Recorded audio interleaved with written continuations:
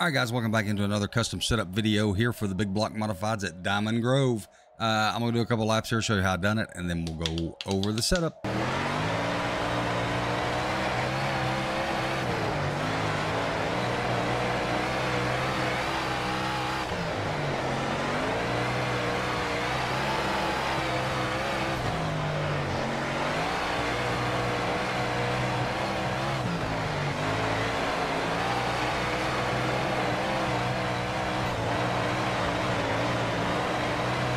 All right, guys, on the left front, camber angles 5.0, spring rates 270, shock bumps 3.0, shock rebounds 3.0, tire pressure is at 9.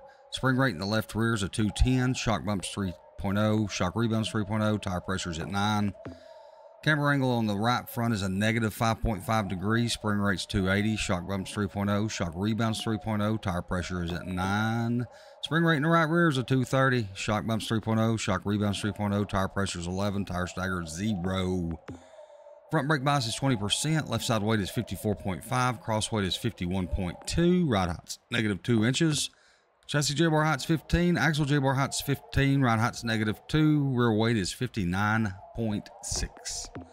Wheel locks at 30 degrees, steering offset's 0, tire compound is soft, and my rear end gear ratio is a 630.